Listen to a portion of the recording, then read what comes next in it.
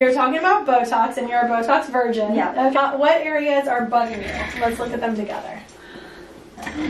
Make your mean face like this, okay? And that one's pretty strong too. So that's what we call the 11 lines. Okay.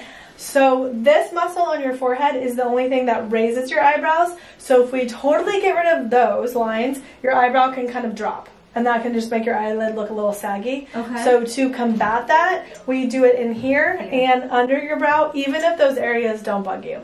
Just to keep your eyebrow up, but make this smooth. Okay. Like I do 60 on myself. And I can move, you know? Like you'll be able to move still and make expressions. Okay. But 4 days to start working. And then it really takes a whole 2 weeks to fully kick in. Okay. So if there's anything that you feel like is asymmetric or not great, wait those 2 weeks and then we can look at it together. Because that's how, sometimes I'll do my own. Okay. And then I'll see like a spot that seems to be moving and I think I forgot it. And then I wait the next day and it stops moving. So sometimes you just have to let it all trickle in. Okay. And then it will last 3 to 4 months. 3 to 4 months. And if you keep doing it, those wrinkles will totally go away and you will not get them when you're older. So usually people come like once a quarter. Okay. Yeah. Cool.